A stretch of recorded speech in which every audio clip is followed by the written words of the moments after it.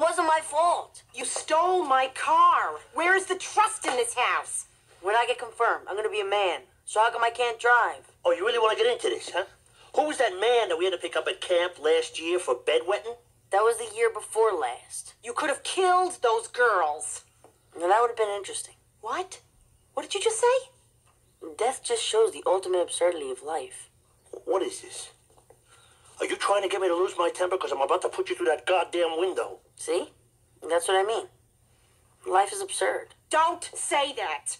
God forgive you. There is no God. Hey! Where is this coming from? What do they teach you this crap at school? Is this new English teacher, Mr. Clark? Where is he from? Answer me. Oberlin. You want him to read something other than Hustler? Hello? He got assigned The Stranger. You want him to be an educated person? What do you think education is? Or you just make more money? This is education. Do you ever think, like, why were we born? Madame de Stael said, in life one must choose between boredom and suffering. Go to your room. No, I'm serious. Why were we born? We were born because of Adam and Eve, that's why. Now go upstairs and do your math. Algebra? That's the most boring. Well, your other choice is suffering. You want to start now?